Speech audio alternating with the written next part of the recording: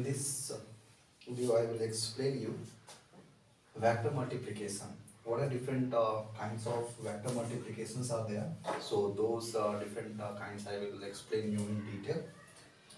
So vector multiplication, given the first one, that is simple multiplication. Second given scalar or dot, and the third one given the vector or cross multiplication, or that is known as cross product also. Okay. So one by one I will explain you these all three kinds of multiplication of vectors. So now the first one given the simple product. So what happens in simple product? Okay, so one by one I will explain you. So now first one it is simple. Okay, so first one is simple product. In case of simple product, a vector is multiplied by a scalar. Okay, if you multiply a vector by a scalar, then that kind of product it is known as simple product. For example, if we have a vector A, and that we can represent by a cap A, where a cap is denoting a unit vector, and a capital A is representing the magnitude of vector A. Okay, so this is a vector, and if we multiply this vector by any scalar, okay, so a scalar may be anything. So here we can represent that as scalar, so by k. So here I am representing the scalar that k. So if we multiply the another vector b, which is going to be the product of that scalar, so k is the scalar, with a vector, then this is, it means you can say b vector or vector b is the product of scalar k and the vector a. Okay, and if you want to further go into the details, then what you can do here, so you can denote this one by using a cap and then after k and then a, because k and a here, this one is scalar because that is representing the magnitude, and a cap is representing the direction. Okay, so k, that is the magnitude, and if we convert this one into component form, then we can write that in this way. So what we can write on here, so the first thing which we can do, so along x-axis, so along x-axis it will be x cap, then after ka, then along y-axis what it will be, then along y-axis you can write down y cap and then after ka, and in the same way we can represent along z-axis. So here you can write z cap and then after k and a. And one more thing here, a z subscript, don't forget to write, because that subscript it tells that whether that component it is along x-axis, along y-axis or along z-axis. Clear? So that's why denoting subscript is very important. So this is vector b, which is the product of scalar and the vector. Okay, so this is the way. So this is simple product. Okay, now it is clear. In the same way we can move on to the next kind of product, that is scalar or dot product.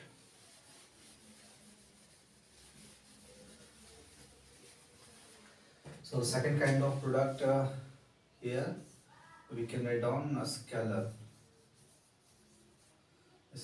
or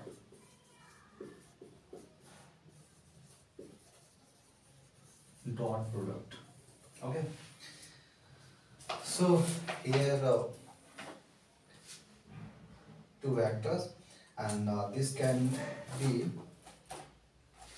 now you see, it can be written as vector a if a is the one vector and b is another vector, then a dot b can be written as a b and cos theta, ab cos theta. So what is this AB cos theta? For example, here if I am taking one vector B, okay, this is vector B and this is vector A, then there is the angle in between these two vectors. So that angle is theta, and if you write down subscript AB, so then that subscript it shows that it is the angle in between vector A and B. Okay, so this is the dot product.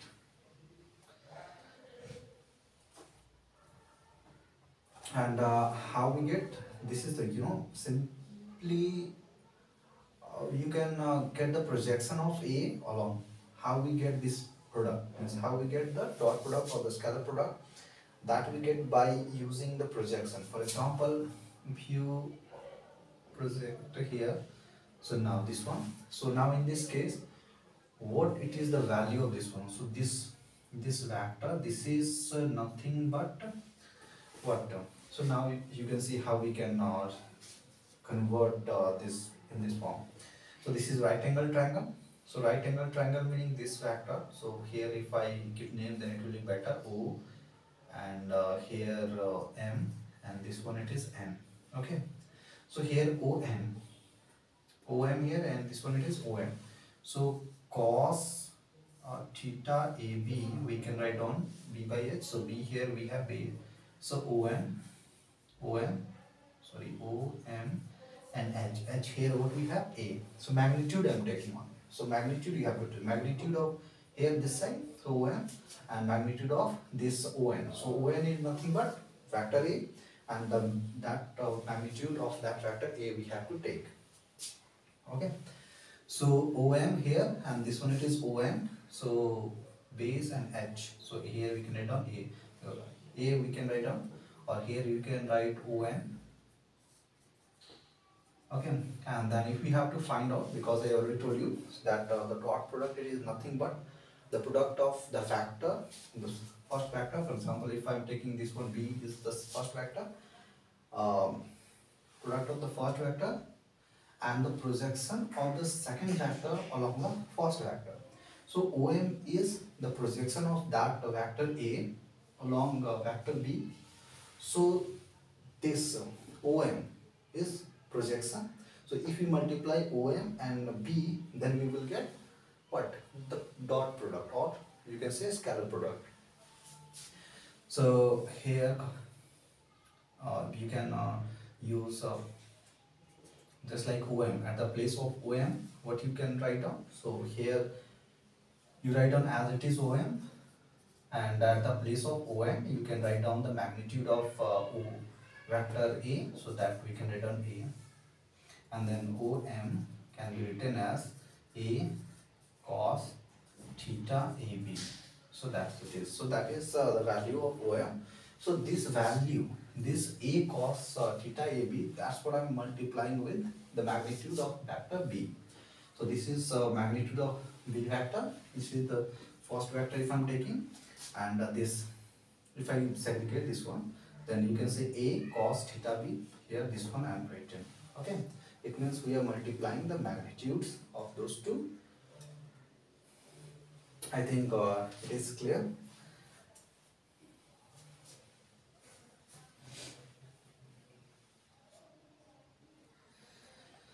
Now in the same way, in the component form also you can convert this one.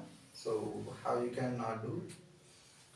So here if you write down A dot B, and then by using the components of vector along axis you have to take.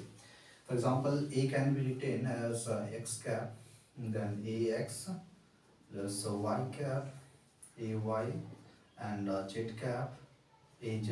So that's what it is, the vector by using the components along axis. Then the second one, it is B vector. So how we can represent that? So in the same way, so now you can see here it is dot. So x cap, because x cap bx plus y cap by plus z cap bz. Okay. And from this formula, or you can say the dot product, you can see AB cos. So if you have to find out the product of two vectors, then you multiply the magnitude of those two vectors and then take the cos value of the angle in between those two vector or vector components. Okay. So here you can see, so wherever xx, now you can see x cap dot x cap equals y dot y cap dot y cap equals z cap dot z cap, that it will be equals 1. Why? Because product of, you can say, magnitude of those two. So magnitude meaning if you take the magnitude of whether it is x or y cap or z cap, so magnitude it is 1. So 1 into 1, and then after the angle in between those two, cos of the angle of in between those two unit vectors. So the angle, for example, here if you have the axis and if you are taking along the x-axis, so now x means x cap and x cap. So the angle in between the x cap and x cap, it is 0. So cos 0 we know 1. So cos 0 here we know that cos 0 degree equals 1. Okay. So that's why the dot product of these unit vectors equals 1. So here we can write down value of cos, so it is 0. So the total value, so in bracket if it is, so here directly I can write down 1, then after into 1 into 1, so it means 1. So that's what you got. And here you can see if it is x and y, so x into y, so if you take the dot product of x cap and y cap, so x cap and y cap, and in the same way y cap and z cap and z cap and x cap will be equals 0. Why? Because the angle in between x, okay, x cap and y cap, it is 90 degree, and cos 90 we have 0. So that's why if the result it will be 0. For example, magnitude of x cap, it will be 1 here according to this one. Magnitude of for this one I'm explaining in the same way others you can get. Magnitude of this x cap, it is 1. Then after magnitude of y cap, it is 1. Okay. So here I'm taking the product. Okay. And then cos theta AB. So theta means the angle in between x cap and y cap, and that angle here it is 90 degree, because x cap and y cap, for example, if it is x axis and if it is y axis, then angle here it is 90 degrees. Okay. So 90 degree means cos 90 means 0. So 0. So the result it will become 0. Okay. So this is the reason we have 0 value for xy, x cap, y cap, 0. Okay. Now, next thing what you have to do. So now we got that same kind of unit vectors. Then in that case the dot product it will be 1, and if different, then in that case dot product will be 0. So the same kind of, or you can say same or similar components of vectors can multiply. Okay. So now if you break this one, so you break this one, so what it will become from here I'm taking, okay, from here. So here you can write down x cap ax and then dot x cap bx. Okay. So here in the same way, this one it is going to multiply to this one, and this the first one also going to multiply to third one. So now you see x cap and y cap. If we take the dot product, so now dot product we have 0. So that's why first one and second one became 0. So that's what I'm writing here, 0 directly. And the first one and the third one also means because xz, so now x, now you can see it is 0. So that's why it is also 0. Okay. Then in the same way you can now, in the same way these all are going to cancel, means we will get the value 0. So remaining thing which we will get, so remaining thing will be only ax. Directly I'm writing the result because I think you have already studied such things. So it is only the replacement kind of thing. So that if you can miss it, you can say I'm simply uh, refreshing you all so that you can get these things. So here you will get ax bx plus ay by plus az bz. So that's what you will get the dot product. Okay. So that it is the dot product here. So here you can write on a dot b. So this is the value of dot product. Clear? And this dot product, it obeys commutative and distributive law. Commutative law meaning here a dot b will be b vector dot a vector. So this is what commutative law, and this is commutative property. And in the same way, distributive property also it obeys. So how we can write down? So a vector and then b c vector. So that we can write down a vector b vector a vector dot c vector. So this is what distributive property.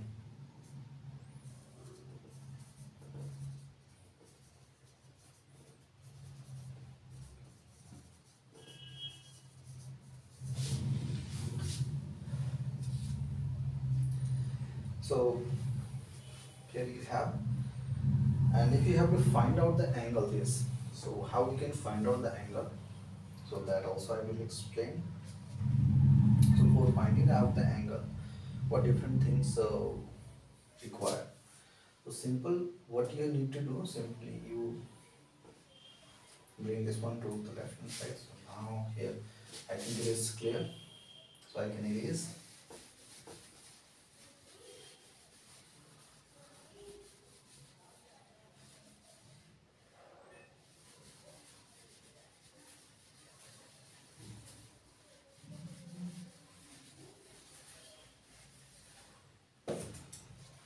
From here you can write down cos theta AB equals vector AB. It means the dot product divided by magnitude of A multiplied by magnitude of B. And in the same way, theta AB equals cos inverse.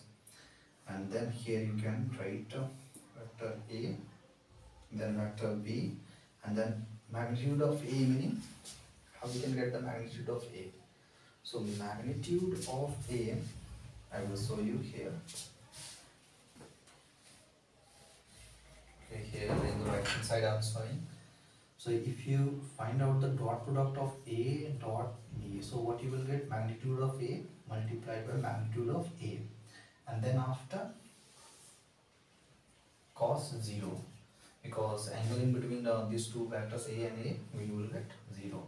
So that's why this one will become, and this you will get A square. Clear? So that in this way you can write down here A, magnitude of A vector will be equals square root of what? A vector dot A vector. It means dot product of those two vectors. In the same way, so similarly we can write down B vector magnitude of B vector equals square root of B vector to B vector dot B vector. Clear? So here it is A vector and A magnitude of A vector and magnitude of B vector. So for magnitude of A vector, I can put this value. So here I can write down A, and then for magnitude of B vector, I can write B vector dot B vector, that much. Done. So by using this formula, you can get the angle in between the vector A and B. Okay. I think it is clear, and if it is clear, then I know we can move on to the next topic, that is vector product or the cross product.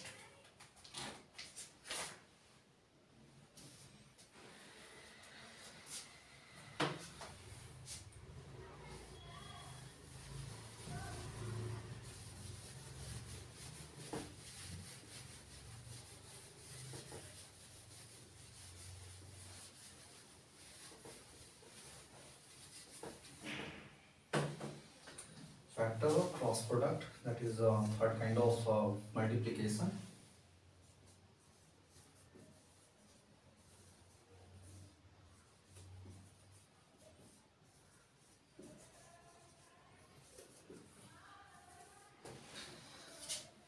So here this cross product we represent like this: A cross B vector, that we can write n cap, then A B sine theta AB. So theta AB is the angle in between the vector A and B.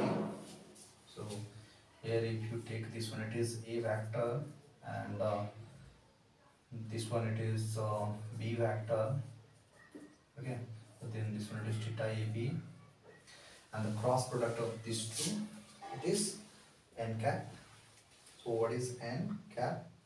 That is nothing but that is a kind of a unit vector which is normal to this one. So cross product, how we get?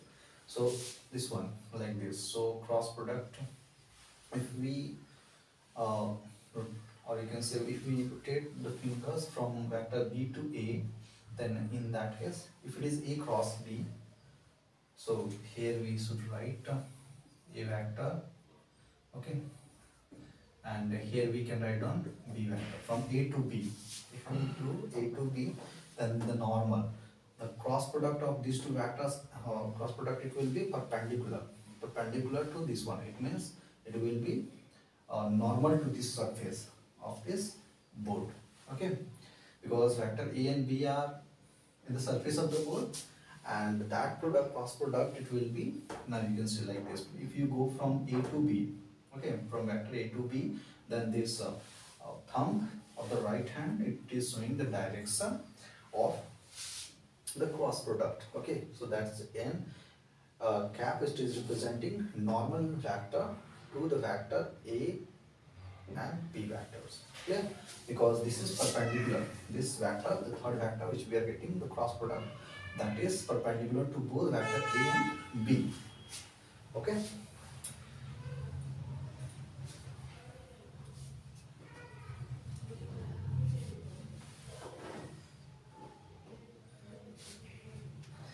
And this cross product, it shows, it represents the whole area, this whole area of this parallelogram, okay. So this whole area, so now if we draw a parallelogram using these two vectors A and B, then this whole area can be represented by this cross product A cross B, okay.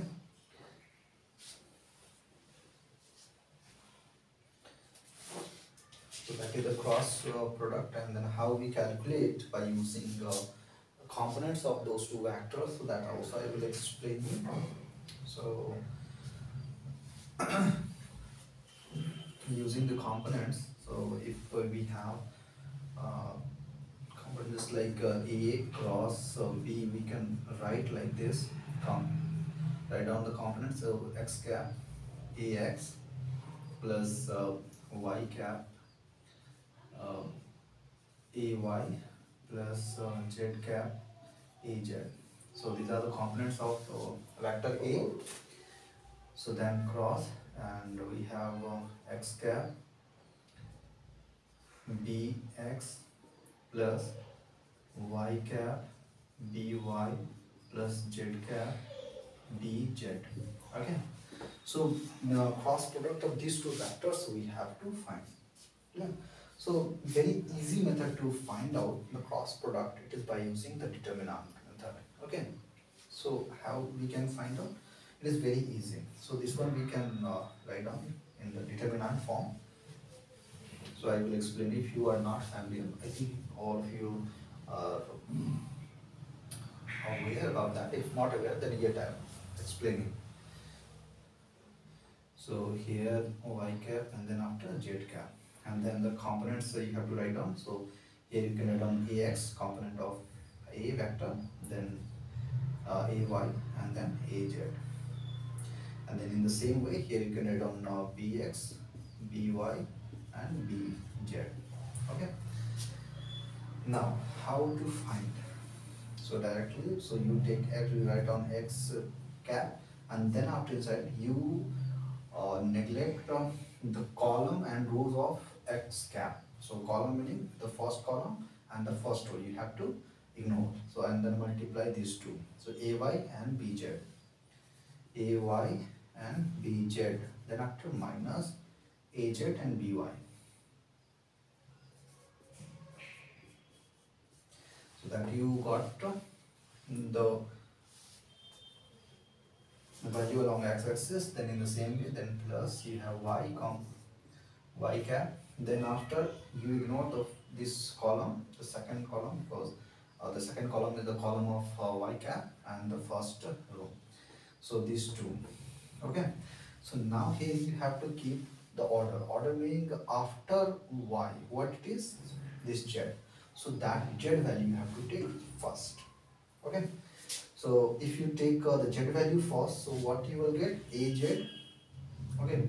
Az. So here you can write down az, and then bx. So az and bx. Means you have to go in the forward direction. Minus, and then after we have bz and ax. Bz and ax. Done. Then the component along the z-axis, in the same way we can write, ignore this column of z cap and this row. Now again the order means in the forward, means you can say a cycle. If you take this one now, so x, y and z. So if you return here x and here y and then z. So now you see the anti-clockwise how it is moving. So if it is after z, we have x. So we are taking the z, so we have to start from the x. Okay. So from the x. So that's why here we can write down ax and by. And then after bx and minus bx and ay. Got now? This cycle you have to keep into your mind. How to do? First, if you are taking this x, then what after this one? What we have? Y. Then after z. So we take the value of y first, then after z. Then in the same way, again you can see this one. You can take this one, these two. First this one, so y and then z. If you are taking y, then z, then after x. And if you are taking z cap component, then in that case the component along the z-axis, then after z it is x, after z it is x, so we start from x and then after we move on to y. So that is the order in which we have to observe things.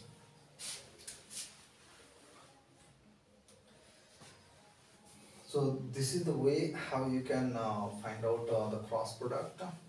Okay. And I think that it is sufficient, and if it is any kind of doubt, then you can write down in the comment section. I will explain you and whatever doubt. So what kind of issues, because I'm trying to do the best by which you can get as much as possible from